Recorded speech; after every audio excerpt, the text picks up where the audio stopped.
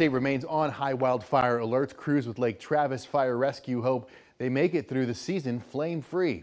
KXAN's Brianna Hollis shows us the terrain challenges firefighters face there that make them particularly concerned about a fire sparking.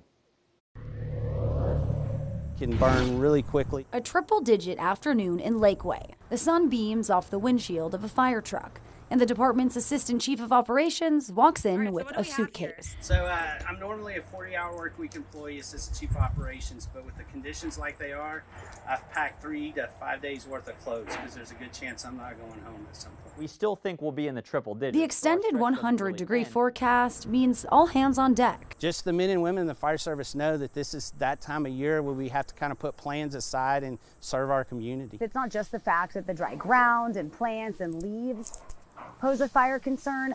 Firefighters also have to deal with the hills out here. We have a lot of hills, rolling hills that it's hard to get to with brush trucks.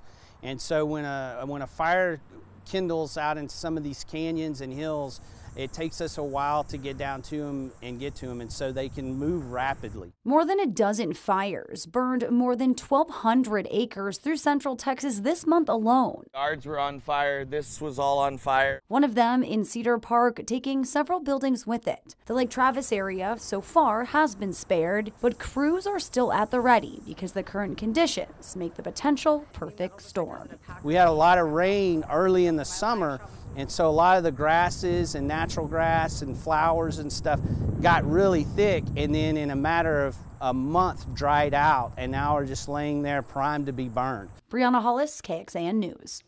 And the fire department says anyone who wants to can ask crews to come perform a wildfire risk assessment on their homes.